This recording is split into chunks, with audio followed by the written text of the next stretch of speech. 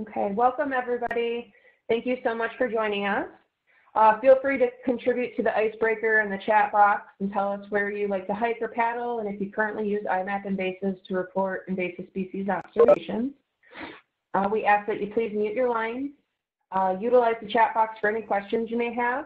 We will pause briefly after each topic to answer them. And this webinar is co-hosted by myself, Megan Pistoles, the Education Outreach Coordinator with SLELO PRISM, and Mitch O'Neill, the iMap Specialist with the New York Natural Heritage Program. I also just want to add that we do have Meg Wilkinson with the New York iMapInvasives, and she's in the chat box. She'll be monitoring the chat box for us. Thanks, Meg. So this webinar is intended to provide information to existing, new, and potential members of the SLELO Invasive Species Volunteer Surveillance Network. We would like to thank you as your efforts help stop the spread of invasive species. Today we'll cover how to set up and use the iMap mobile app, tips and tricks to enhance your reporting effort, invasives of concern in the SLELO region, and a story map that can be used to enhance early detection of our targeted invasives. So although this may be a bit of review for some, we've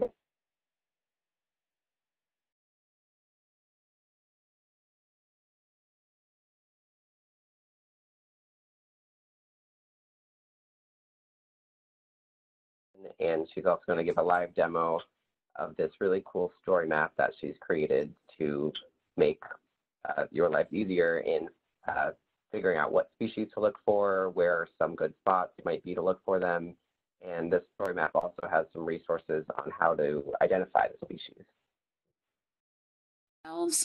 And I just want to point out that we have noticed that the symbology in the Zoom app and the WebEx app are different. So in the WebEx, you need to click the mic button and make sure it turns completely red to activate that mic being muted. And second, Mitchell, I don't notice that you set record. It is recording. Oh, interesting. Okay, great. Thank you. Bye. Thank you, Meg.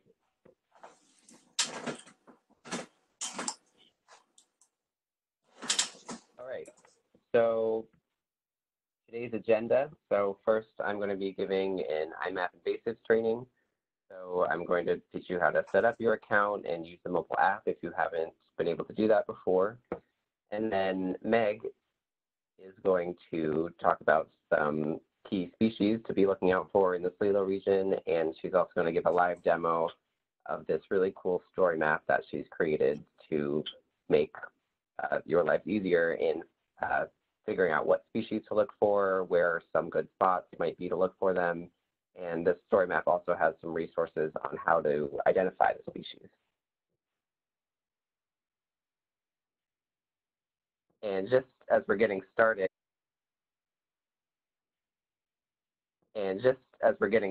I want to make sure we're all on the same page. So we define invasive species as species of plants, animals, and insects, and pathogens that are 1, non-native, so they're from somewhere else, and 2, they have negative impacts. So that could be harm to the environment, the economy, human health.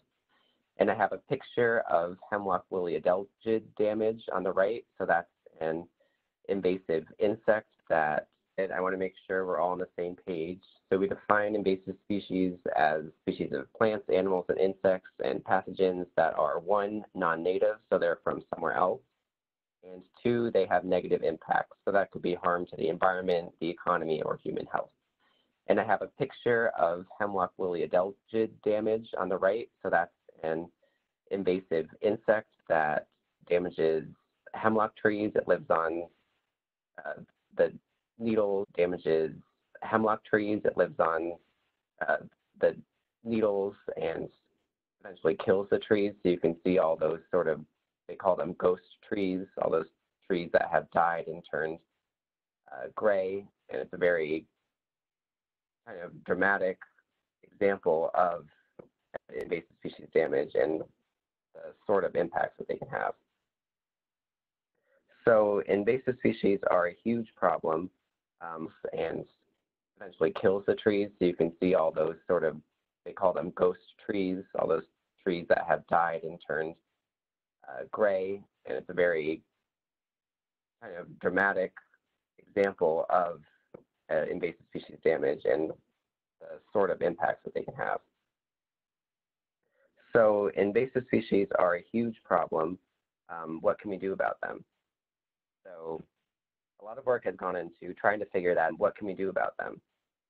So a lot of work has gone into trying to figure that out, and the main idea is that what we do about invasive species depends on where they are in this invasion curve.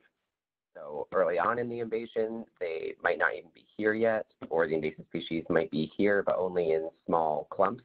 So at that point, the focus would be on preventing the invasive species from coming or eradicating it in the small patches where it occurs out. And the main idea is that what we do about invasive species depends on where they are in this invasion curve. So early on in the invasion, they might not even be here yet, or the invasive species might be here, but only in small clumps. So at that point, the focus would be on preventing the invasive species from coming or eradicating it in the small patches where it occurs.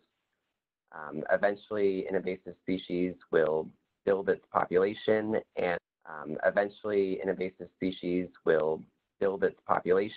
and it'll get to a point where you can't eradicate it anymore. And at that point, the strategy would be containment. So you want to contain the infestation, and you don't want it to spread to uninfested areas. And really, the main idea is that the earlier we are in this invasion curve, the better we are. So we really want to focus our efforts earliest on the curve as we can. It'll get to a point where you can't eradicate it anymore. And at that point, the strategy would be containment. So you want to contain the infestation, and you don't want it to spread to uninfested areas. And really, the main idea is that the earlier we are in this invasion curve, the better we are. So we really want to focus our efforts earliest on the curve as we can.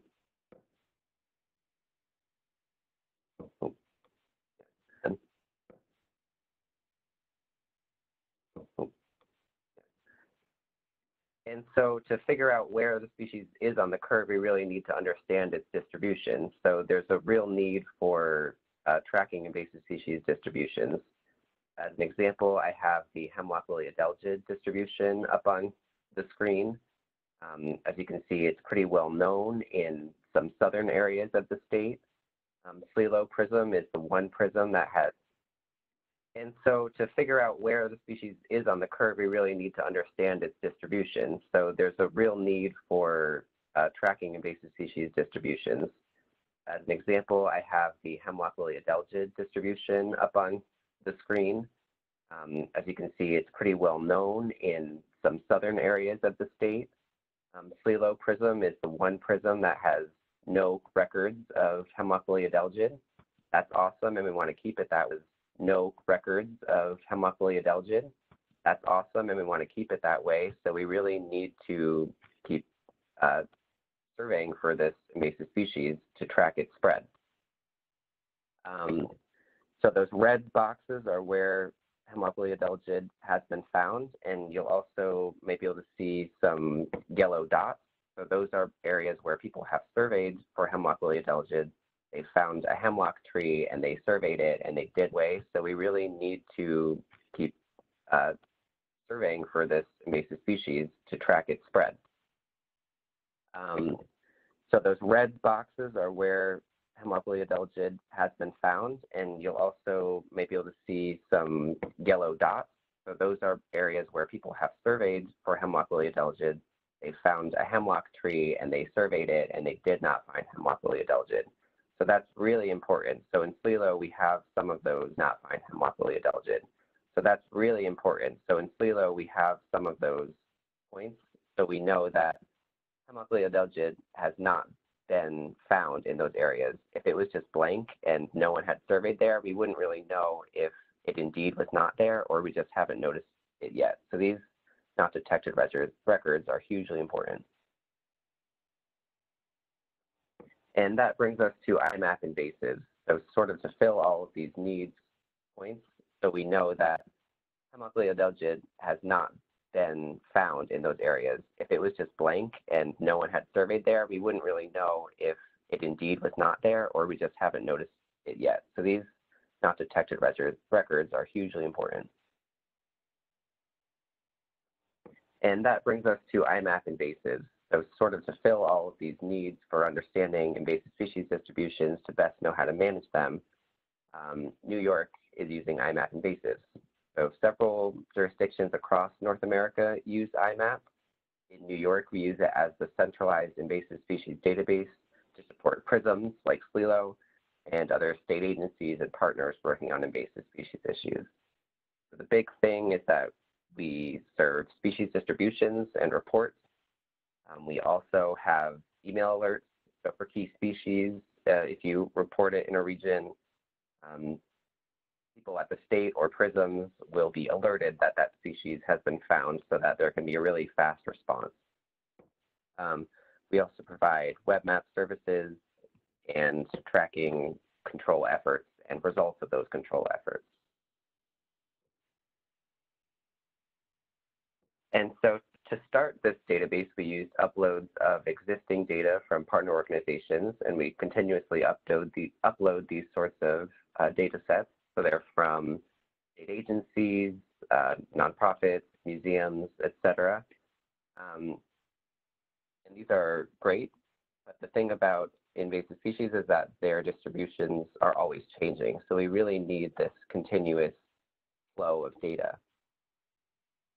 And for that, since New York is such a huge state, it's very difficult for one entity to survey the entire thing. We really rely on data entered by community scientists and professionals across the state.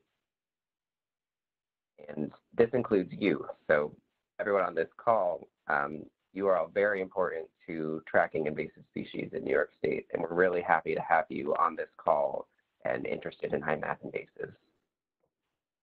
And one thing I'll also note is that species ID are confirmed by experts. And as I jump in, I want to make sure I make the distinction between the iMap mobile app and the online web application. So the whole database exists on the web. That's where you can view the data and work with the data. And you can access that through your internet browser. And you can do that on your phone, on your computer, on any other device where you can get internet. And then we also have this mobile app.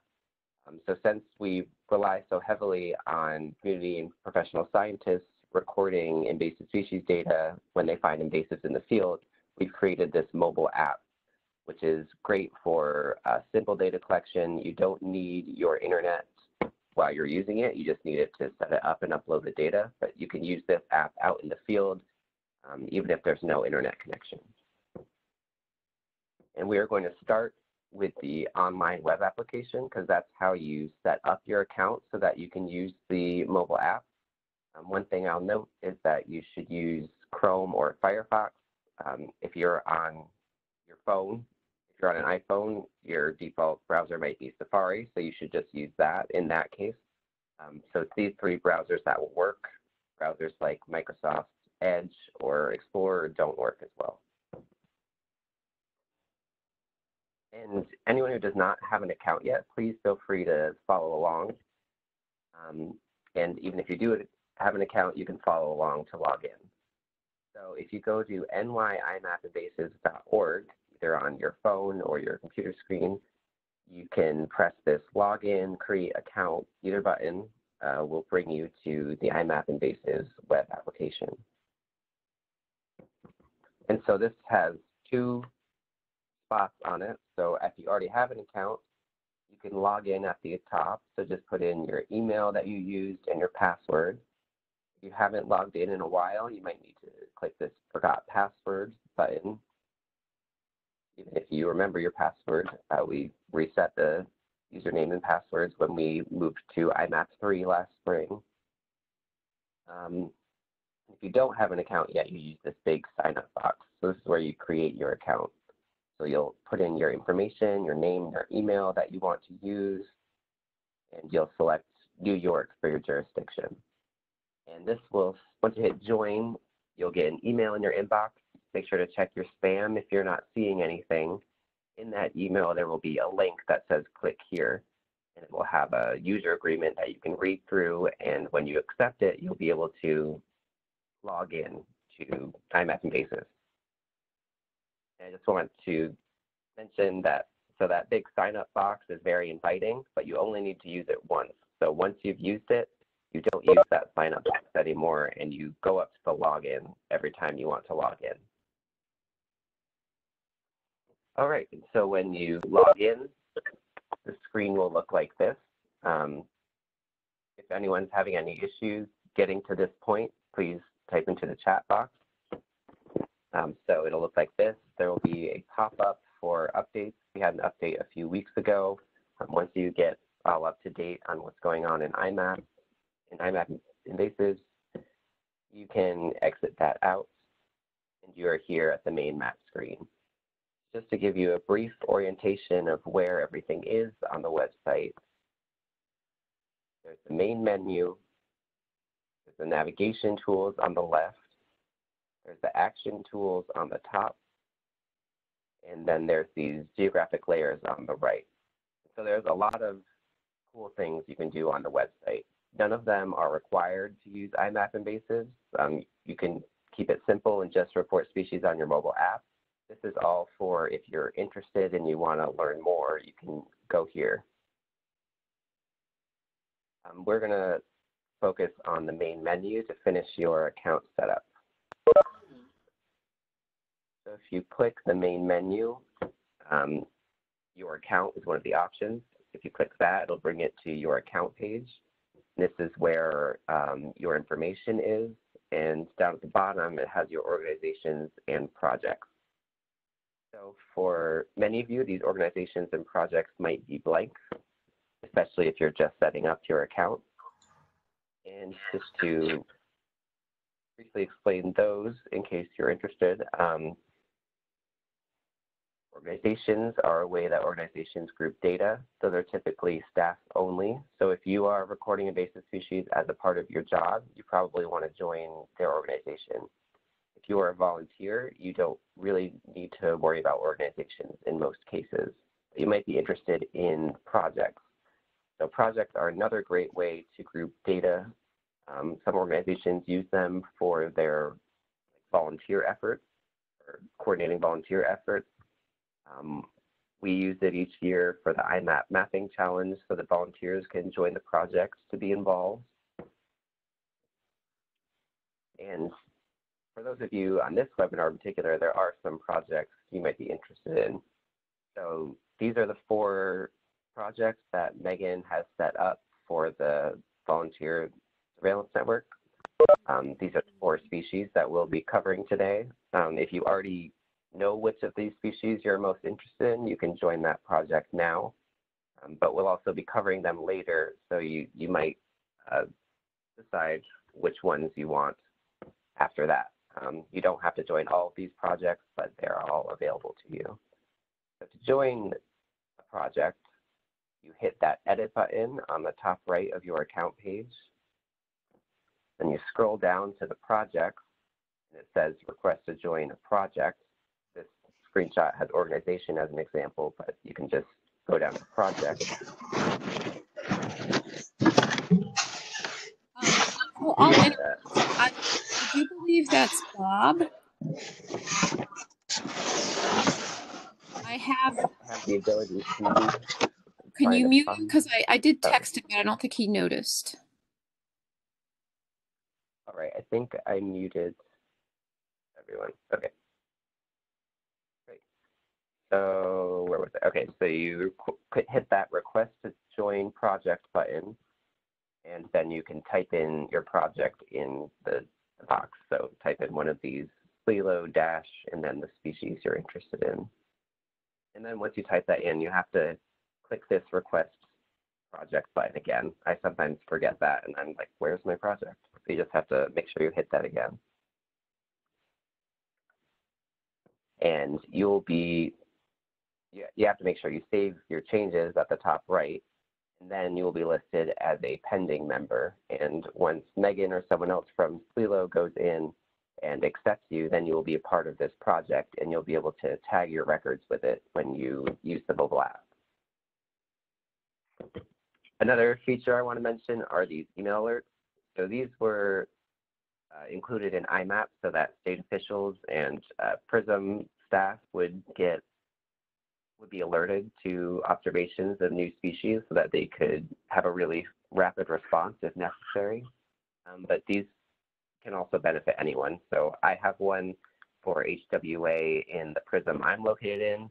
You guys can set up one for HWA or another species you're interested in for the SLELO PRISM. You could also do it for your county. This is a really great way to stay up to date on the current distribution. For instance, a few months ago, I got an email alert that there was a new HWA observation in either Fulton or Montgomery County that it hadn't gotten to that point yet. So that was really interesting to see right when it was recorded. And to set those up, you click the email alerts button on the main menu. And there are these general alerts you can opt in and out of. You can also create more custom alerts. So that's how you can do a specific species within a specific geographic area. And this is all optional. You don't have to do this. It's just something I want you to be aware of. All right, and so hopefully everyone has an online account now. If you don't and you're having issues, please enter questions into the chat box. And at this point, we can switch to the mobile app. So again, I hope that you can follow along. So the mobile app is called iMapInvasives. You can search that in Google Play or the iOS App Store and download that. The icon will be that same leaf with the bugs flying around it. And as that's downloading, I want to describe the workflow of the app as a sandwich. So you need connectivity at the beginning to set the account up, sort of the top layer of bread. In the meat of the sandwich, you can go out without connectivity and record invasive species. But then to get these records back into iMap, you have to go back into connectivity. So we'll start with this setup part. So we're all at home with internet right now, so we can set up our app. If you're opening it for the first time, it'll bring you straight to preferences. If you've opened it before, you'll have to hit that top left button, the 3 bars that looks kind of like a hamburger. That's the menu, and then you can select preferences from there. So to start, you want to fill out your information the same as you did when you made your account. So select New York for your jurisdiction, enter your email and password, and hit Retrieve iMap List before you scroll down further. And you should get this green message saying that everything worked. If you get a red message, that usually means that your username and passwords don't match your online account. Maybe type those in again to make sure they work. If you haven't signed into your online account, sign into that again to make sure you have the right password. And sometimes iPhones add a space after your password because they think you're typing a sentence. So just make sure that's not happening. And then, so once you get that green message, you're really all set, but there are also some more preferences that you can set that I want you to be aware of. You can select how you want to look at species names. I think their common name is usually easier to remember than the scientific name. And there's also this cool opportunity to make a custom species list. So the species list is hundreds of species long. You have to scroll through them. So one way to avoid that is to pick only the species that you know about, that you're interested in, that you feel comfortable identifying. So this will really make the app easier to use. It'll be really easy to select the species because it'll be a very small list of just species you know about. For instance, for the webinar today, I've selected these species. So I've included fake species We use that all the time for testing to make sure the app's working. And I've also included the early detection species that Megan's going to be talking about today. And I have those listed in alphabetical order if you want to check those off as you scroll through the species list. There's also this picture quality option. We recommend switching it to 100% for the best quality pictures, but 50% is fine as well. And then the rest, we usually leave those at the default values, and that's usually fine. And after you join an organization or project, you can select those as projects here. If you're clicking on this project part and trying to add your project that you just joined, you might notice that it's not here yet. That's because you might not have been accepted into the project yet.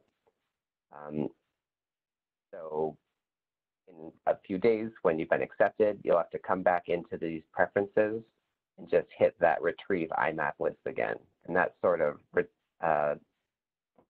refreshes your account so that it knows that you're part of that project now. And if once you set these default projects, that means you won't have to select them when you're recording an observation. And very important is always remember to save your changes. All right, so now into meat the sandwich where we record an invasive species record. So in theory, you are now all set to go out into the field, even without internet, and record species that you find. To make sure that that's all working properly, I'm going to ask you all to follow along and submit a fake species record with me. So on the main iMap screen, there's this Add Observation button on the top right. So I'll have you all click that. And then it'll bring you into this screen. So you can take a picture. If you're out in the field, you would take a picture of your hemlock branches or whatever species you're looking at. You can also take a picture that you already have taken in your library. I believe the default is that your custom list will be checked. If it's not, you can check that so that you have a shorter species list. If you happen to be in the field and you find a species that you hadn't added to your custom list, you can always uncheck that so you can see the wider list. And then here's where you select the species. So everyone can select fake species right now to make sure that the app is working for you. And here's where you would select whether or not you found the species that you were looking for. And then as you scroll down, you will see a map. Right now, you will probably see the roads and everything around where you live. If you're out in the wilderness without connectivity, this screen may be a blank map, and that's okay. The really important thing is that it is successfully capturing your location. So below the map, there's that longitude-latitude bar, and you should be seeing a nice long string of numbers. If it says 00, that usually means that your GPS is not enabled on your device, or your iMap app is not allowed to access that. So you'll have to go into your phone settings and change that. And then if you scroll down below that, there's some more optional fields. Your default projects and organizations you set up will show up there, and this is where you can change them. If you haven't set a default project, you could just choose the project there. Again, you'll need to refresh your iMap list once you've been accepted to the project for these to show up. Time searched. So if you were just walking down the trail and happen to find an invasive species, you can leave that blank. This is really for if you're doing like a organized search effort for something. And if there are any other comments you feel like we need to know that you weren't able to enter in any of the other fields, you can enter those in here. And then remember to save your changes. And as you're finishing that up, I just want to make a note that the pictures you take are really important when you're making real species records. So on the left, I have some pictures of hemlock woolly adelgid. These pictures are a little bit blurry, so it's hard to tell whether there's just snow on these branches or if there are indeed woolly masses at the bases of the needles. If you don't know much about hemlock woolly adelgid, Megan's going to talk about that in more detail later. And then on the right, I have a in focus example where it's much easier to tell. So since everything's in focus, you can zoom in and you can really see the white woolly masses, and you can tell very easily that this is indeed hemlock woolly adelgid. So to help you take pictures like this, some tips we have are using a hand. So someone's hand behind the branch so that the branch is in focus. You can also use a sheet of paper, and this helps your camera focus and also provides some scale. All right, so we've done the first two pieces of the sandwich. Now the bottom slice of bread, where after you're done with your hike and you get back home, you're back in the internet, you can upload your records to iMap. So right now, after you've collected your fake species record, it will show up as a yellow card on the main iMap screen. That means it's on your phone and it is not in the database. So there's this little pencil icon, and you can use that to make any edits or double check your record. And there's also this checkbox, and you can check that if you're done. Once you check that, you can go up to the main menu again. There's this option for upload selected. If you have a bunch of yellow cards, you can also click select all and then hit upload selected. And you will get this box that'll ask you if you really do want to upload them. And if you're ready, you can press OK. And everyone can press OK if you've entered your fake species record. And then once it has gone through, your screen should be blank. Just to reiterate that, if you have a yellow card on your screen, that means the record's in your device and it's not on the online database. If your screen is blank, that means the record has left your phone, but it is on the online database. So it didn't just disappear, it's just moved onto the online database. And another thing I'll mention is that in my first training, my card was red and it would not let me submit it. And so I went into that little edit button to figure out what was going on, and it turns out I forgot to select my species. You just need to select your species if your card is red. Do you have any wipes to be washed? Excuse me 1 minute. Okay. So yes, that was everything I needed to cover with the mobile app. I hope that everyone was able to submit a species record, a fake species record. So if you are able to do that, you are all set. You don't need to do anything more with iMap, but if you are interested in what happened to your record, you want to see where it goes, what else is in the database, then you need to go back into the online web application. I'm just checking the time to see how I'm doing. Okay, so I think I do have time to do a really brief show you some of iMap website. So this is a picture. Yes. I think if you want to mention, there are some chat box questions. So after you do this part, let's pause for a few questions. All right, sounds good. We can actually do that now because I'm not seeing many records yet, so we can let those trickle through. I'm going to scroll through the chat box real quick. I think in particular, Megan wanted to make mention of a couple of special things for, oh, is that right, Megan? Oh, no, that's fine. I was just putting it in the chat box. I can mention it a little bit later. If anybody has questions, we'll give them priority. I loved your tip about bring a notebook, and I have noticed that several people, I have looked online and noticed that several people on the webinar have successfully logged in online either this week or today. And yes, there will be a follow-up email. Are there any other specific questions to either logging in online or to using the iMap mobile app? And have you unmuted everyone? No, everyone is still muted. If you want to, Box. You know, I hear you. Chat box. There is one from the chat box. Is there a way to select 2 jurisdictions? no, there's not. Do you live on the border of 2 places, or like you collect species data in 2 jurisdictions? Right. So that is a great question because I do.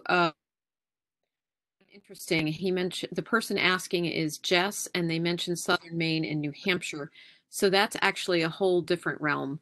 So I live in New York, and I have an iMap mobile account and an iMap online account set up for the state of New York. And we have family in Pennsylvania and go to Pennsylvania a lot. And Pennsylvania is a participating iMap state. So as long as I change the jurisdiction on my app, I can actually submit species. Like the place we go to in Pennsylvania has no hemlock trees left. And I have put lots of records into iMap from Pennsylvania by changing that jurisdiction species. So in Southern Maine, you could absolutely enter data on the app or online. You just have to change your jurisdiction to the right state because Maine is also a participating state. New Hampshire, I'm not positive about. They were participating and then they weren't, and I don't know if they're on the app or not. I can double check that during Megan's talk on the species. Okay. I don't see anything else in the chat box at this time. Okay, thank you. So right now I'm only seeing 1 record pop up in the Syracuse area. So whoever's in Syracuse, go you, it worked. So I'm not going to show the live right now. We can save that for later if anyone's interested. So if anyone else wants to submit a fake record, please feel free to do so. And I think at this point, I just want to make sure you're aware of help resources. So on our nyimappinvasives.org website, we have recordings of past webinars. This webinar right now will eventually be put up there. We have a bunch of help docs and tutorials. And we have some species identification materials, including 10 common terrestrial invasives. So these are species that you're really likely to encounter. And we also have the iMap help desk. So you can email me at imapinvasives@dec.ny.gov. And we also have the iMap network. So all the jurisdictions across North America that use iMap, they have a website as well, and there are help and resources there as well. And at that point, I will turn it over to Megan Pistoles with SLELO. Okay, thank you so much. So SLELO PRISM spans over 7,000 square miles of land. Plus, we have the vast water resources of Eastern Lake Ontario, the St. Lawrence River, Oneida Lake, and the Indian River Lakes and Black Lake, and there's probably some more that I'm not thinking of right now. So that's a lot of area to search for invasive species, which is why the efforts of volunteers are so important. So anytime you're on a hike or taking a paddle, we just ask that you keep an eye out for invasives and that you follow the steps that you learned today to report your observations to iMap.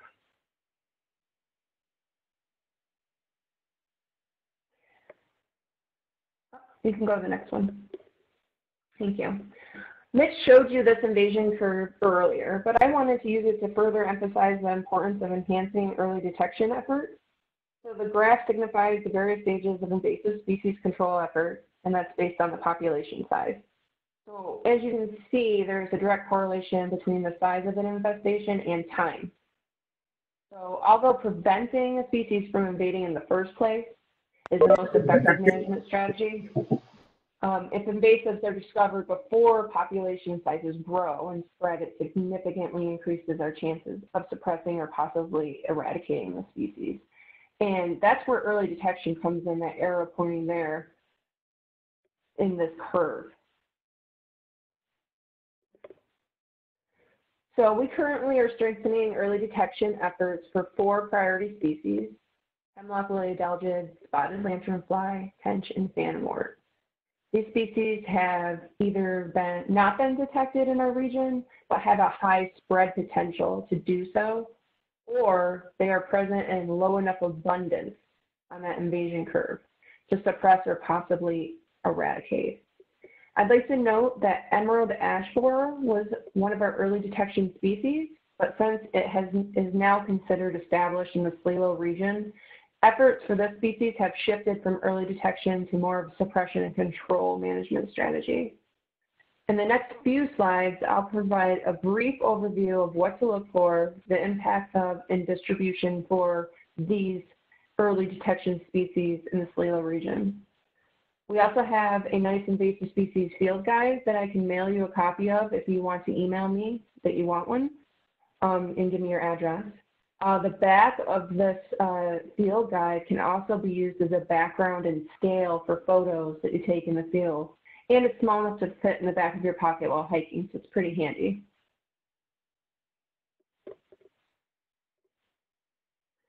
Hemlock lily adelgid, or HWA for short, is an aphid-like insect native to southern Japan. It measures only several millimeters in size, but has a big impact on our forests. HWA feeds on the xylem or nutrient storage of hemlock trees. Over time, infested trees weaken and eventually die between 4 to 20 years, depending on HWA population density and environmental factors. It takes only one female to introduce an infestation, and each female can lay between 50 and 100 eggs, producing 2 generations a year.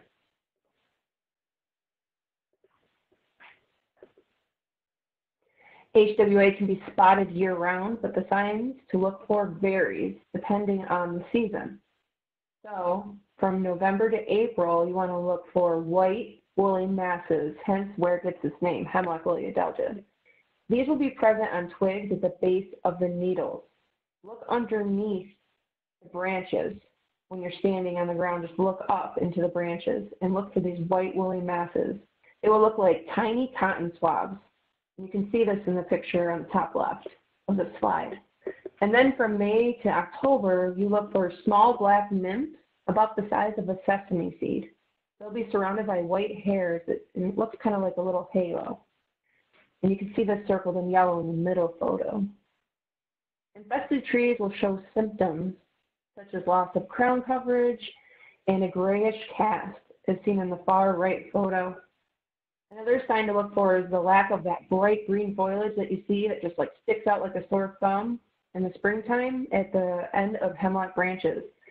When HWA is taking the sap out of the trees, it makes it so the tree isn't getting its nutrients and it's not going to be putting out these beautiful bright green shoots in the spring.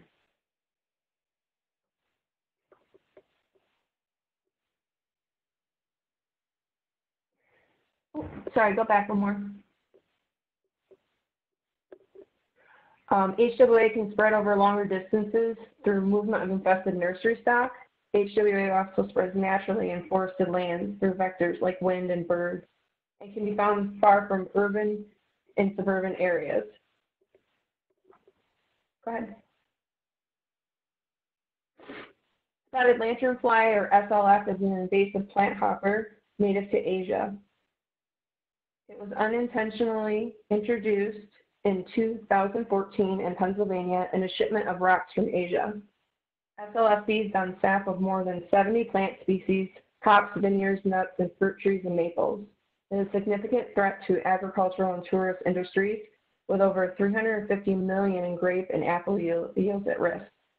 The appearance of SLF changes depending on its life cycle stage. From instar 1 through 3, the nymphs are black with white spots, as you can see from this picture in the bottom right. And then they turn red with black spots just before turning into an adult, with very colorful wings that somewhat resemble a moth. SLF are most often seen with their wings closed. And they swarm in big swarms on host plants, as you can see from the photo on the top right. That's a swarm of SLF on an apple tree.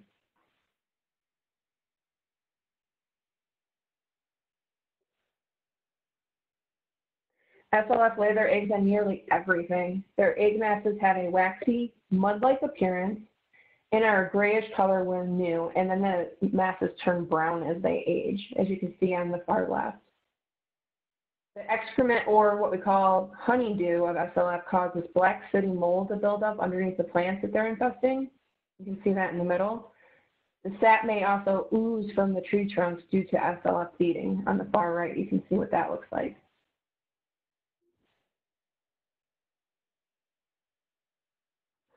One of the best ways to detect SLF is to keep an eye out for its favorite host, the tree of heaven, which is also an invasive species. It is also thought that the tree of heaven is needed for SLF to complete its life cycle, but more research is being done to confirm this. Tree of heaven is often found growing in urban areas and unlikely places like alleyways. It has pinnately compound leaves, 10 to 40 leaflets, and an alternate arrangement, and bark that resembles the skin of a cantaloupe. Tree of heaven is sometimes confused with sumac or walnut due to its leaf arrangement.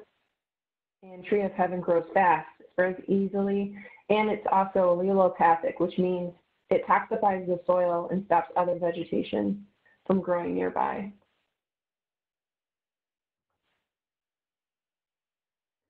Fanwort is a submerged aquatic invasive plant that is native to South America and southern portions of the United States. It has the capability to grow dense populations that reduce biodiversity, impede recreation, and is easily spread by boats. What you want to look for are the leaves that look like a fan, which is where it gets its name, fanwort, from. And then the leaves on the fans, they will have a Y-shaped fork at the end.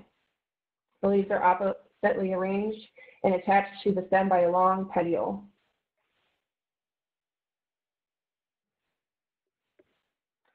And tench are a freshwater fish native to Europe and Western Asia. They were intentionally introduced through the aquaculture trade in many parts of the United States and in Canada. Tench has been present in the St. Lawrence River and Canadian waters for some time now, but has been sighted in the past couple of years within SLELO boundaries. Tench inhabit weedy, muddy water bottoms. They have high reproductive rates, long lifespans, and can survive in low oxygen environments. They are generalist predators whose diet includes fish eggs, snails, and other benthic invertebrates, which puts them into direct competition with many native fish species and desirable sport fish. Tench have the ability to diminish aquatic food webs, increase water turbidity, and introduce non-native parasites into the Great Lakes. Early detection of tench is extremely important in preventing the spread of them into the Great Lakes Basin.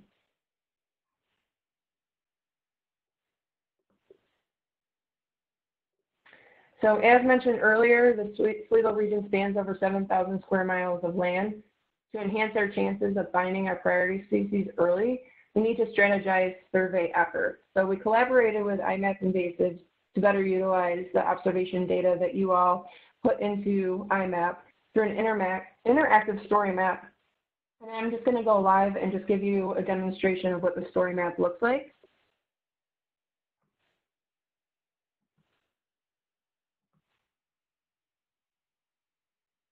Can everybody see my screen?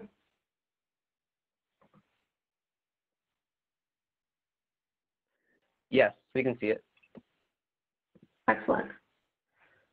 So the story map is housed on our website underneath the volunteer tab. So this is just on our website, SLELOinvasives.org/volunteer-BSN. If you hover over here and click on this, this is what pops up. So it's housed right there on our website. So you can navigate the story map here. You can click on each of these tabs to open up the information. This tab here just explains the purpose of the story map. There's a nice video here about our volunteer surveillance network that you can watch later. And then each of our priority early detection species are featured with general information and identification keys along the top here, and I'll go over them. There's also a nice explanation of who SLELO PRISM is, and some hyperlinks here to learn more about the PRISM network and our team, and a nice video about our conservation accomplishments and how you can help. I'd like to note that 40% of new invasive species infestations are found by people like you who are volunteering to go out there and keep an eye out for our priority invasives. And then there's also a guide here for outdoor safety that you can check out as well before you go out in the field, and more information about iMapInvasives. So getting into the meat of the story map here. So this right here is the information for spotted lanternfly. So the legend here is actually purple dots are showing where tree of heaven is. Remember earlier how I mentioned that tree of heaven is the preferred host and most likely necessary for the life stages of spotted lanternfly. So spotted lanternfly is not known to be in New York State at this moment. It is known to be in surrounding states like Pennsylvania, and there have been some presence of dead adults or dead eggs in New York State. So there is a high spread potential for spotted lanternfly to enter New York State from known quarantine areas nearby. So to enhance the efforts, we're letting folks know to check out their areas here for tree of heaven, because it's most likely that it would be on tree of heaven if it is present in New York State. So that's why we have the iMap observations, the confirmed observations for tree of heaven here. So you can move the map around just by putting your cursor on it and moving it around. You can zoom in. And as you can see, this is the SLELO region here. There are some observations. If you click on them, it gives you more information about the iMap observation, confirmed observation for tree of heaven. And you can see here that a lot of our area is showing no record for tree of heaven. It doesn't necessarily mean it's not up there. It may mean that maybe we just haven't found it yet. So just keep your eyes peeled whenever you're in an urban area for trees that look like this. Oops. And then there's also the key to look for spotted lanternfly here, and a link to our website. If you click on this, it brings you to our website where you can get more details about these species. And then this shows hemlock woolly adelgid. There's links here for you to get more information about hemlock woolly adelgid and also some suggested survey sites. The green dots, those are the locations that we're recruiting volunteers to survey for hemlock woolly adelgid. I'll zoom in. And then the purple dots are the confirmed observations. So as mentioned earlier, SLELO is the last region in New York State to not have hemlock woolly adelgid confirmed. And these green dots here are indicating what we like to call highly probable areas that we would like to enhance early detection efforts for hemlock woolly adelgid. Most of them are state parks or DEC forests, public lands, with nice, well-groomed trails that would be great for hiking for volunteers. If you click on them, it'll tell you what is the location here. So that's Whetstone Gulf State Park, Buck Hill State Forest, and so on and so forth. Forest Park, and so on. And then this right here, the suggested survey sites, it just gives you more details for these specific trails, and a link to the actual State Forest website or the DEC Wildlife Management website to just give you more details about these trails. You can find that there. It gives you background information about hemlock woolly adelgid, everything that I went over in the presentation, what to look for, and again explains where to look. And then this is the fanwort page. So fanwort was found in Casog Lake a couple years ago, and Casog Lake attaches to Fish Creek, and Fish Creek attaches to Oneida Lake. In nature, everything is connected. So our early detection team with SLELO went out and drove along, I believe this is Route 13, yes, Route 13, and they found easy access areas off of Route 13 to check Fish Creek for signs of fanwort. So that's what these green suggested survey sites are showing you here. And you can click on each one and it'll tell you right where to go. So the base of Bridge Road, so on and so forth, Trestle Road. You can click along here and just find the different areas that we're hoping people will check out for signs of fanwort and Fish Creek. And then down here, it just shows you what I've gone over, the identifying characteristics, and where to search for it. And you can get more information about fanwort here. And then the purple dots are, again, iMap confirmed observations for fanwort. And then tench. So tench, as mentioned, it has been in the St. Lawrence River for some time in what we're calling Canadian waters, but still the same water body.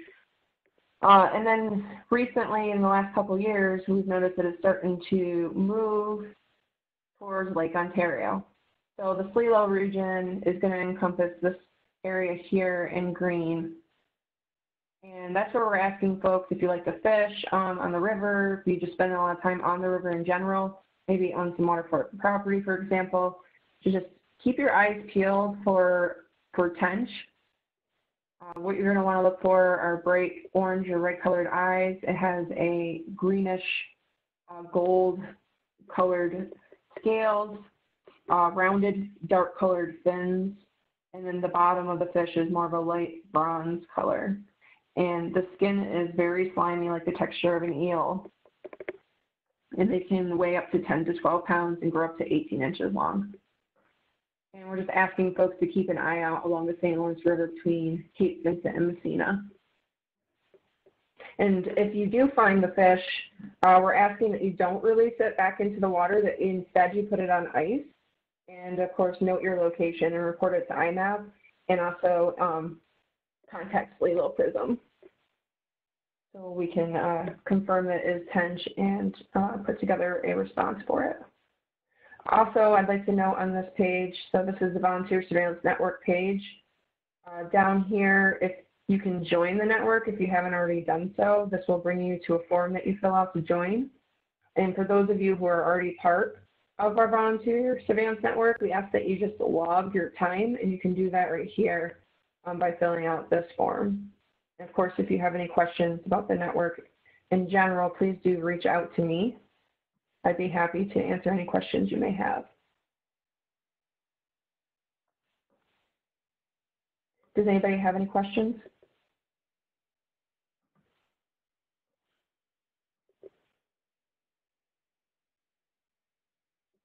All right, I can bring back my slideshow for a conclusion, and then we can open it up to a longer question period.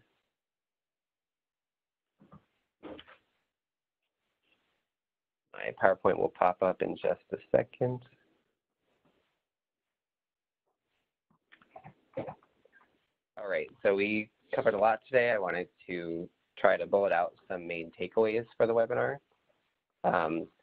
So from where we started, I hope all of you know how to use iMapInvasives, and if you happen to encounter an invasive species, especially one of these 4 species that Megan has taught us about today, I hope you will be able to report them so that SLELO and other conservation partners will be able to manage these species. You should also be familiar with some early detection species in SLELO. We hope that you now know how to use the VSN story map and understand what it provides. So you can use it for species ID information.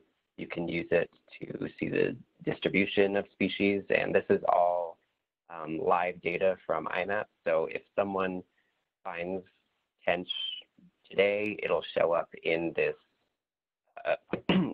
story map in real time. And this VSN story map also has outlined some areas where you can survey for these species. And that's really helpful for figuring out where to look for these species in SLELO, which is a large region. And so hopefully with all those takeaways, anyone who's interested will be able to go out this weekend and survey for one of these species that they're interested in.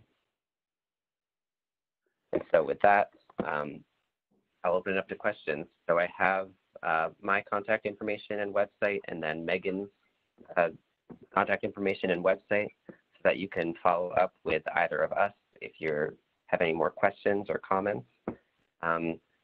You can enter questions into the chat box, and I also think our group is small enough that if anyone wants to verbally ask questions, we could do that too. On the right, I have some of iMap's upcoming webinars. We have the iMap Invasive Species Mapping Challenge in June, and then at the end of May, we also have this water chestnut webinar focused on how to record water chestnut polls in iMap. You can register for those on our website, and also go to the SLELO website because they always have great events going on too. I know not as many in-person events right now, but still check in to see what's going on there. So yes, any questions either about iMap or about the species or the story map? Thank you all for joining as well. We're very happy that you've all joined us this morning.